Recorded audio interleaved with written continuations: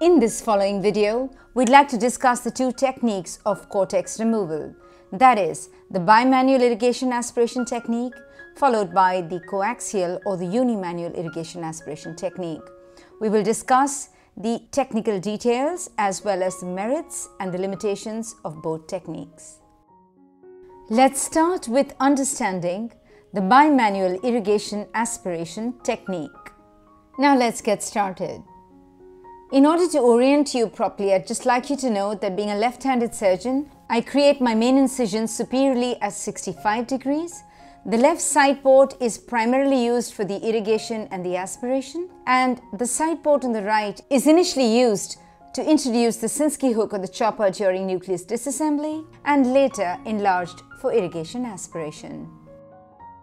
In this patient with early nuclear sclerosis, who is to undergo a phacoemulsification, let's now understand the sizing of the incisions required for bimanual irrigation aspiration. The left side port incision, which we know now is going to be used only for the irrigation aspiration, needs to be as large as is demonstrated above. This sized incision allows for ease of instrumentation without any excessive aggressive fluid. The side port incision on the right, to start with, needs to be really much smaller, as demonstrated. Now this size of an incision is all that is required for ease of instrumentation during nuclear emulsification. Upon the completion of the nuclear emulsification, the surgeon should always perform a viscofluid exchange to prevent a collapse of the anterior chamber. The surgeon now enlarges the right side port incision to make it just the right size to allow for comfortable instrumentation during irrigation aspiration. Now these are the irrigation aspiration cannulas. The irrigation cannula is on the left. It is the larger of the two cannulas, and as you can see, it's got its irrigation ports on either side. The aspiration port, on the other hand, is a lot smaller, approximately 0.3 millimeters in size, which lies on the side of the cannula. Now let's look at the movement of the instruments in the eye. The irrigation cannula is introduced and placed in the eye in such a position that its ports lie facing the angle.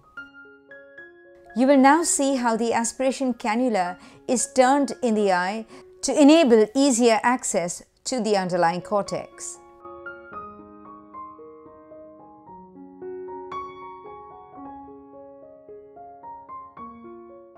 The same is repeated with the aspiration cannula introduced on the other side. We now move to the actual irrigation aspiration itself. At the outset, the irrigation is introduced into the eye.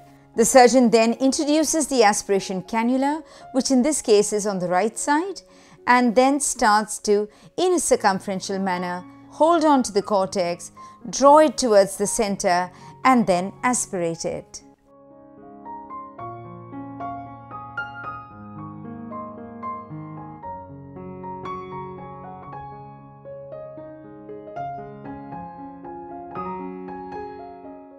So whilst the aspiration cannula in this case is introduced through the right side, the surgeon will remove as much cortex as he comfortably can.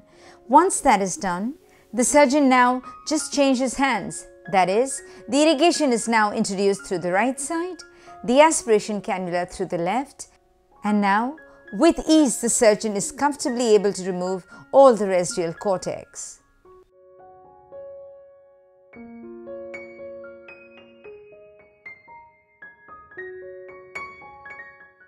This is followed by capsule polish,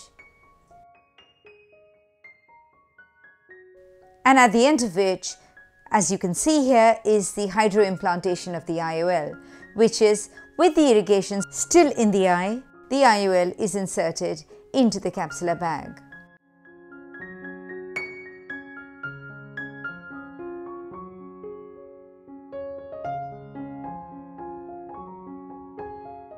This is followed by the visco wash and finally by the stromal hydration.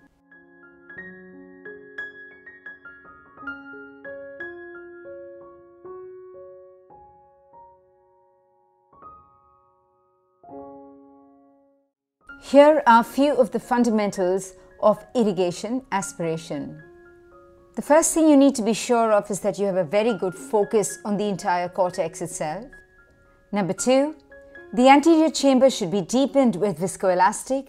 Now this not only helps you focus, it also retains that focus when your irrigation enters the eye. Next, it is always the irrigation that enters the eye first, followed by the aspiration. It is also important to ensure that you do not create significant folds in the cornea, whilst the instruments negotiate and find their way in and around the eye whilst accessing the cortex. At all times, you need to ensure that you are protecting the corneal endothelium, and this is achieved by using adequate viscoelastic both at the beginning of irrigation aspiration and even midway when we change hands around. You also need to ensure that the ports of the irrigation cannula never just directly face the endothelium, because that jet of fluid would again damage the endothelium. Always ensure careful instrumentation while your instruments move in and out of the eye.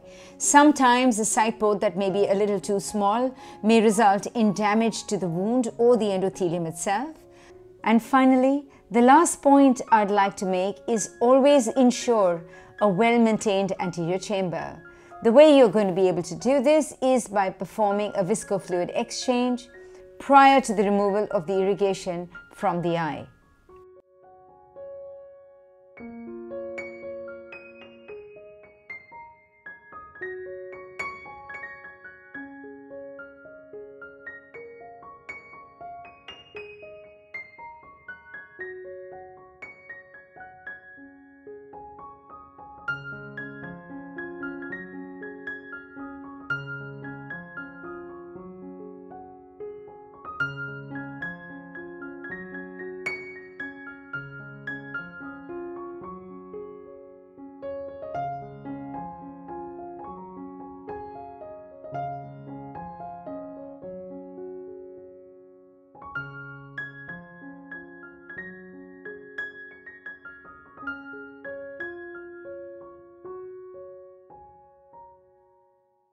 Let's now look at what happens if we were to choose a 20 gauge MVR to create the side ports for the irrigation aspiration. So the left paracentesis incision is created by the introduction of the 20 gauge MVR such that its entire width enters into the eye and then is retracted.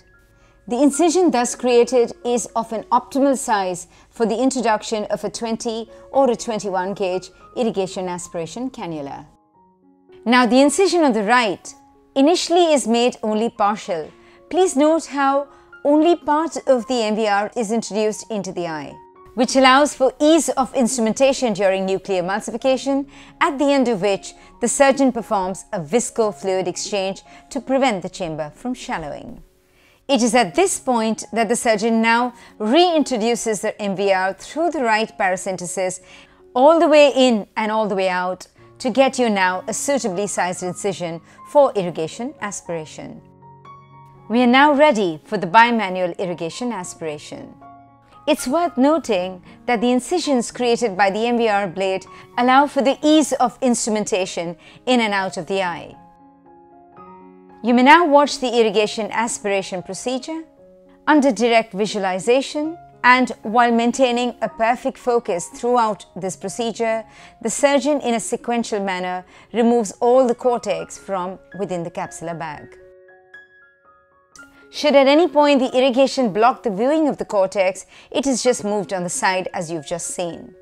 Whilst the cortex is being aspirated, the irrigation cannula just rubs on the mouth of the aspiration cannula, thereby facilitating the aspiration of the cortex. Now towards the end of irrigation aspiration, the aspiration cannula is removed and the surgeon performs a visco-fluid exchange. This helps maintain the chamber at all times. The surgeon now regains focus onto the cortex and proceeds with the aspiration from the opposite side. This, according to me, is the greatest advantage of a bimanual irrigation aspiration over a coaxial IA.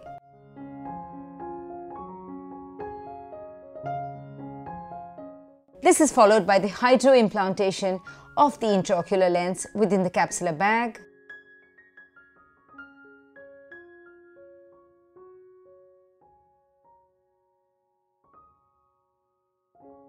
the visco wash, and finally the stromal hydration.